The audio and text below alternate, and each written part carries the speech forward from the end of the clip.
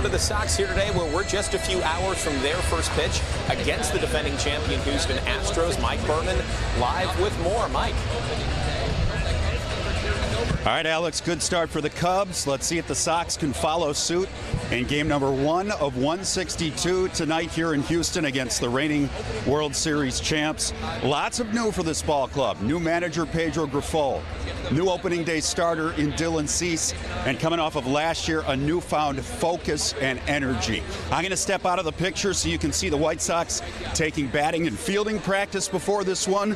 And we talked with the players a little while ago in the clubhouse. They are ready to prove that last season was an outlier. Their long journey to October starts today, and Tim Anderson and the guys excited to get this season going. It's fun, man. It's exciting. You know, this opening day is where everybody's watching.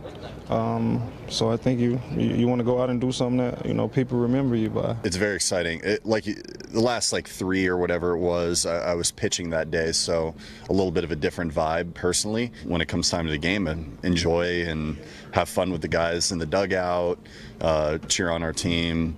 It's a special night, you know, kicking off baseball, long season. So already some exciting games so far that I've seen, and hopefully we can bring a nice White Sox win tonight.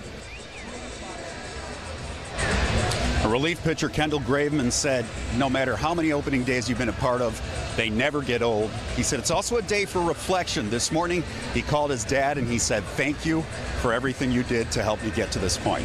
Live in Houston, Mike Berman, NBC5 Sports. Marion, back to you. So nice. What a beautiful thing to hear, I'm sure, for his dad. Appreciate it, Mike.